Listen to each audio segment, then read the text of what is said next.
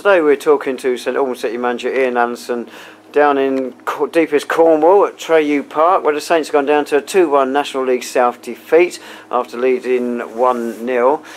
And when it was 1-0, Ian, led through that Sam Merson goal, we were very much on top. We looked like we were going to go on and win the game. They got a possibly controversial penalty, and after that the game changed. Yeah, I think the game changed, but I still felt we created 2 or 3 really good chances in that period at 1-1.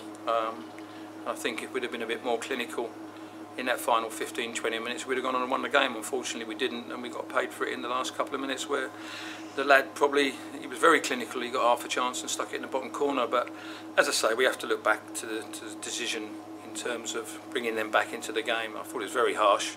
I haven't seen the highlights, but I spoke to the players. The player said it hasn't hit anyone's hand. I feel the referee's guessed at it.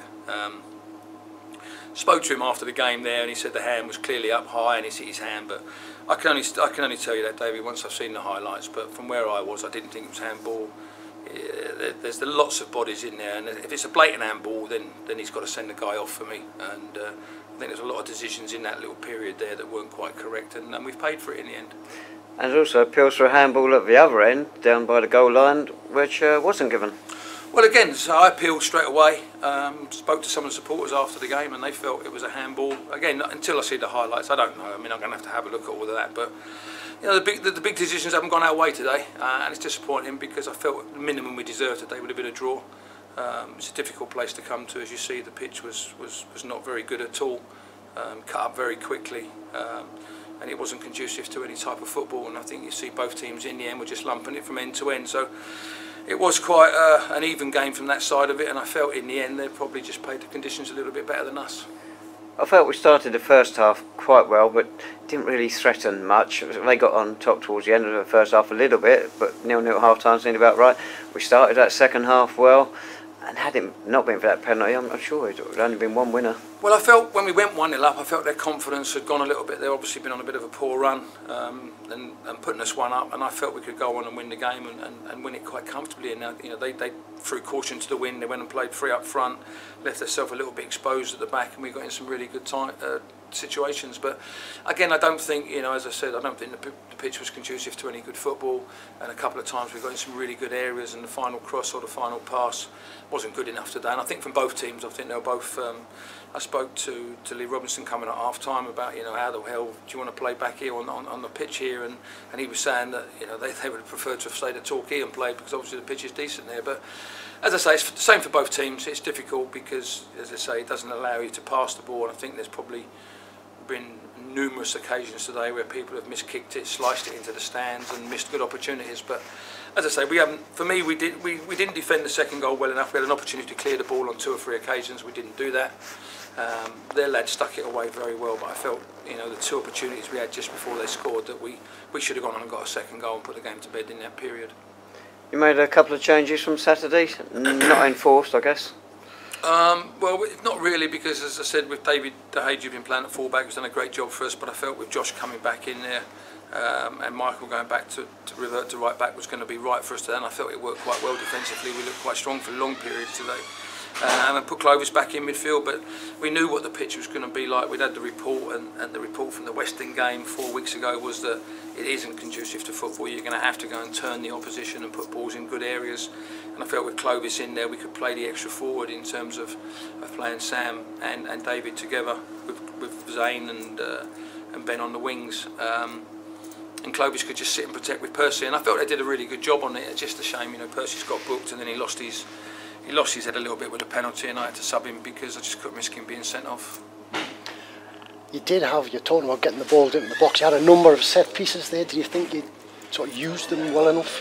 We just spoke about that just now. We felt that some of the quality on some of the balls, some of the passes coming in were probably not good enough. But you've got to give them a little bit of credit in terms of the way they defended. We had the one there where it was pulled back to Sam, and it's hit the guy on the arm just by the near post area.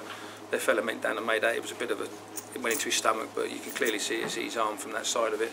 But as I said before, you have to take these decisions, the rough with the smooth, and unfortunately it didn't go our way today. And you definitely had chances, that one right at the very end.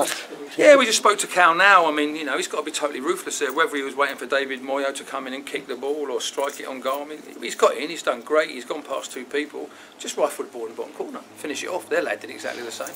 So we have to be a little bit more selfish in them areas, and any forward, centre forward that's got an opportunity to score a goal has to be selfish, and we wasn't selfish enough in front of goal today. The result is a blow because we could have gone into the playoff positions today, but maybe some of our recent results we've had the rub of the green.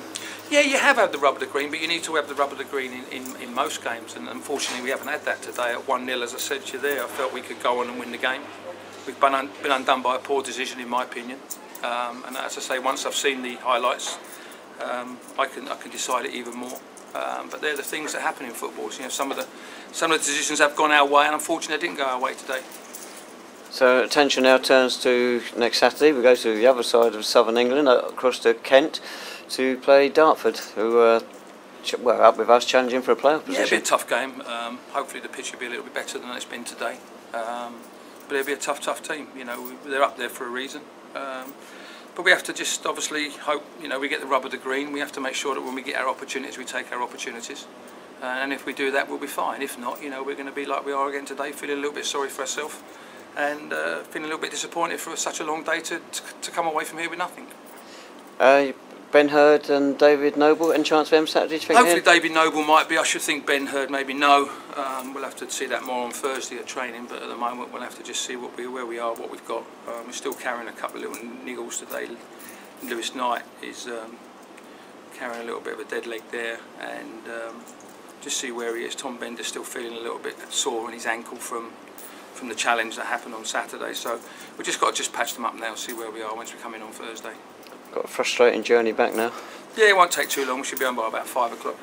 So, and then I say work from 9 o'clock onwards. So, it's a good commitment, as I say, from the players to come all the way and not get the rub of the green today is disappointing, because it is a long day. It's probably 15 hours out of their life in terms of coming to play football. A couple of the boys didn't even get on today, so it is a big decision to come all the way. I've got to thank the players for that, because it's a fantastic achievement in getting here.